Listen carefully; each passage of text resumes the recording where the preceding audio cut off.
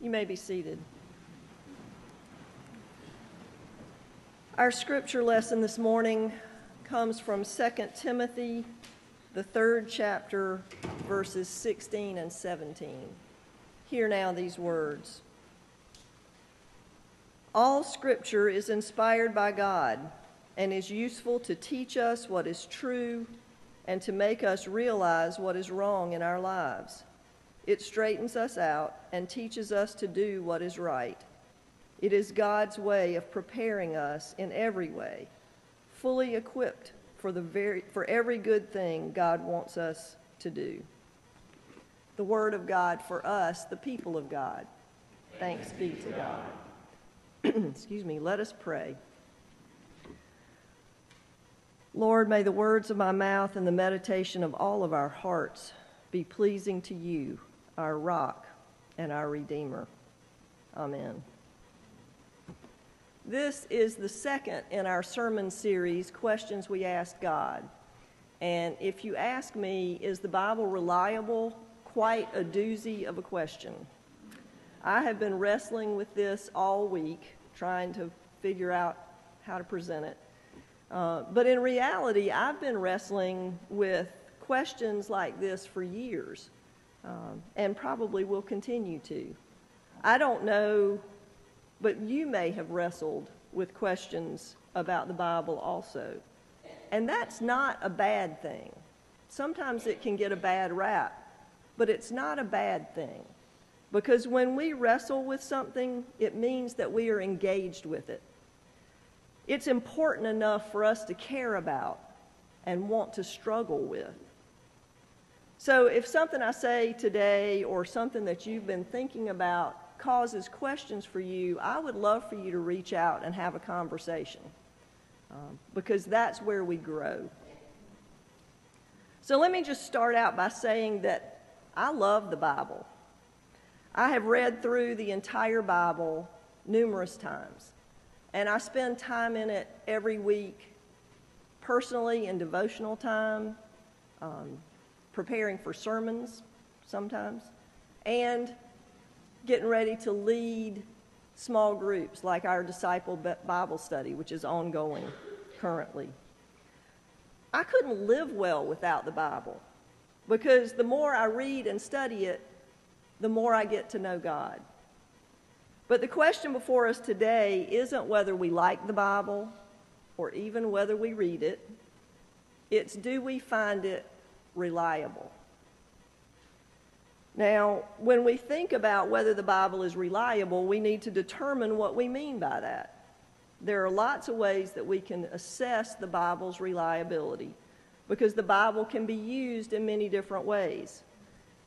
But before we talk about its reliability, let's just make sure we have some facts about the Bible so that we're all on the same page.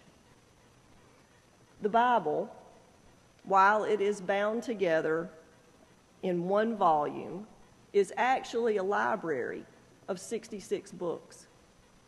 And it's only since the invention of the printing press that it was in one place. Usually there were different scrolls or pieces of the Bible. This book, or all these books, were written by different authors over a span of over 1,000 years. As our passage from 2 Timothy pointed out, these books were written by people who were inspired by their encounters with God. But they were just regular people, just like all of us. They were situated in a particular place and time. While they had divine inspiration, they were limited by their time and the language that they could use to describe God and their history with God. Many times, they were trying to describe the inherently indescribable God. That's a tall order. So one of the things they did was talk about God in human terms, which makes God easier to visualize and for us to identify with. But it limits God because God is far more than a human being. In addition, these books in the Bible aren't all alike. They encompass many different genres. Sometimes a whole book is a certain genre, like the book of Psalms is all poetry. Other times, there are shifts within a given book, from history to poetry to letter to apocalypse to myth to parable and back again. And they're not all in one book, but all these books can have multiple genres within them. So we need to know what we're reading. We can get all messed up if we are reading a parable or a myth and treat it as factual history. Of course, the Bible is a very important component of our faith. We United Methodists, however, know that Scripture is just one part of what we use for theological reflection. John Wesley believed that there were 4 principal factors, what we now know as or call the quadrilateral, that inform the core of our Christian faith. As Becky said last week, they are Scripture, tradition, reason, and experience. In other words, when we read Scripture, we don't stop there. We look to church tradition, our faith experience, and our reason to evaluate what we have read. Thus, we do not take the creation story in Genesis 1 that says that the world was created in 6 days and God rested on the 7th as literally true. If we did that, we would be put in the difficult position of having to ignore verifiable scientific facts. If you take the 6 days of creation as our starting point and do the math, that says that the earth is only 6,000 years old. However, according to the National Geographic Society, we have scientific proof that it is over 4.5 billion years old. That's quite a disconnect. Thus, we understand that this account of creation is a myth, and while it might not be factually true, it contains essential truths. This myth this myth enables us to learn some very important things about God. A few of them are that God is the creator of everything, that God can create order out of chaos, and that God create everything in creation is good, and that all of creation together is very good. And those are important things to hold on to. So is the Bible reliable as a source of scientific knowledge? No. However, that statement in no way lessens the importance of the Bible. The authors who wrote these books weren't trying to write a scientifically sound and provable text. They didn't have the capability of knowing what we know today. Their goal was to present a record of God's actions and God's nature so that we might get to know God. Just as the Bible isn't a reliable scientific book, it isn't always a reliable history book according to our modern way of thinking.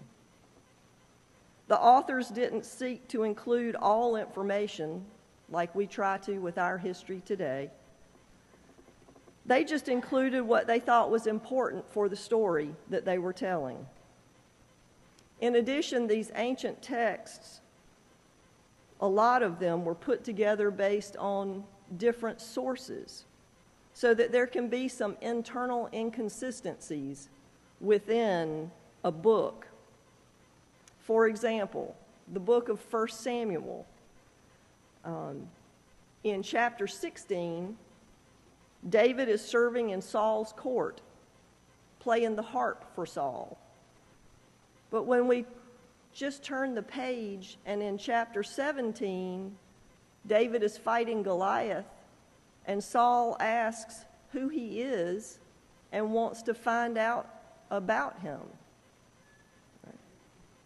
pretty inconsistent. But that's because there were two different sources that the author thought was important to include both stories. So if the Bible isn't totally reliable as a science book or a history book, what about it being a rule book, which is how a lot of people want to use it? Brian McLaurin, in his book, A New Kind of Christianity, asserts that many people want to read the Bible like a constitution that gives us all-encompassing, unchangeable rules for right and wrong. But viewing the Bible like a constitution, once again, tries to make the Bible into something it was never intended to be. The Bible was written thousands of years ago and addresses issues relevant for that particular time and place. It was written in context. The authors never intended all parts of it to be construed as eternally binding law.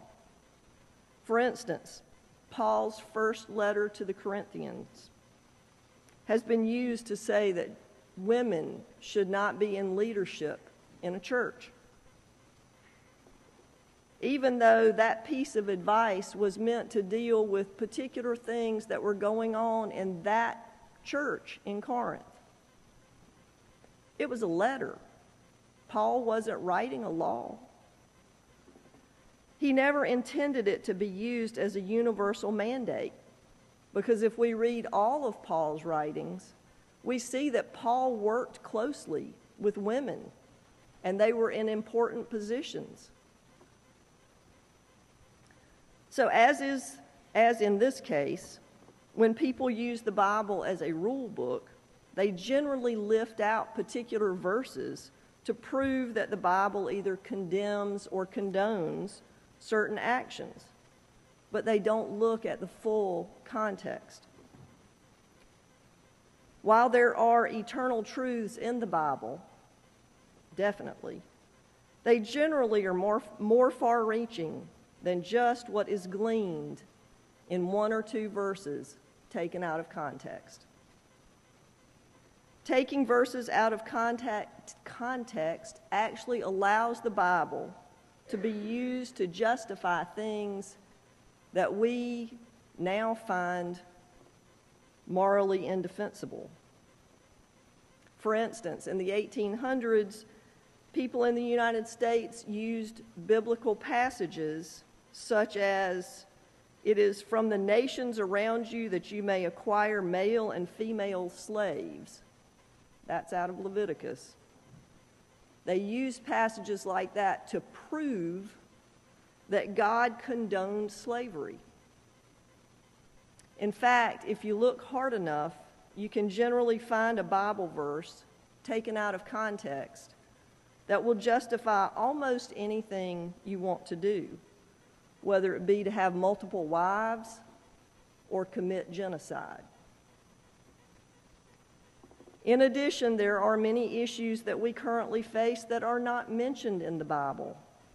It never explicitly states how we should respond to things like climate change, what we should do about nuclear weapons, and whether torture is justifiable during wartime. For guidance on issues like these and others, we can't find just a verse or two that specifically tells us what to do. However, when we read the Bible as a whole, everything in here, we see God's love for all of creation, and we can gain a lot of insight. No, there aren't hard and fast rules about what we should do in every situation. God gave us minds for that. But the Bible does offer guidance on how God would like us to live. The Bible is filled from beginning to end with God's love and mercy. Thus, I don't think we can go wrong if we do things that show love and mercy. And then, of course, we, living in the 21st century, have the ability to read the Gospels and find out about the Word made flesh, Jesus Christ, God incarnate, who walked among us. Jesus' life and teachings give us a lot of guidance. The Gospels tell us how he lived a life of love and service to others, a life that lifted up the downcast, included the outcast, and recognized the innate worth of everyone. You see, what God wants most for us is to be in relationship with us. That's why God became incarnate, to show us that there is a relationship that is offered to us by the divine. And the Bible is here to help us with this, because through the Bible, we get to know God. We get to know ourselves better, and we begin to understand the relationship that people can have with the divine. While this book is comprised of many books, I am always amazed at how understandable and coherent it is. That all these books written over such a long period of time can tell one story, the story of God and God's relationship to human beings is miraculous. The Bible consistently tells us that God loves creation and cares about everything in it. Now, we also learn that God wants a relationship with us by reading this book. And God will go to great lengths to have that relationship, including becoming human and suffering at the hands who opposed God's way of love. However, God loves us enough to give us freedom, the freedom to say no to that relationship. We have the freedom to choose to refuse God and God's ways and do whatever it is we want. And so the Bible is also full of stories on how those choices result in bad outcomes when we go do our own thing. But the Bible also testifies that God never, ever gives up on us, no matter what we do or don't do. Now, I know I've talked a lot about how the Bible is not reliable as a science book, a history book, or a rule book. But my friends, this Bible is reliable. It's a reliable story of God and God's work in the world. The story of humankind and the story of God's relationship with humankind. It shows us that we can be better people than we tend to be on our own. It is the way we learn about God. But most importantly, when we spend time in the Bible, we are able to encounter the living God. One of the unique things about the Bible is that it is a living word that changes as we read and reread it. As we grow in faith, things that we don't understand the first time we read it make sense later on. Or things that we need to hear from God come to the fore as we read it. Our understanding of the Bible grows as we grow in relationship with God. And thankfully, the Holy Spirit is always there, guiding and helping us meet God, understand God's nature, and live in a way that is pleasing to God. All those things are in the Bible, and we can be thankful for that. And that is something that we can rely on. Thanks be to God.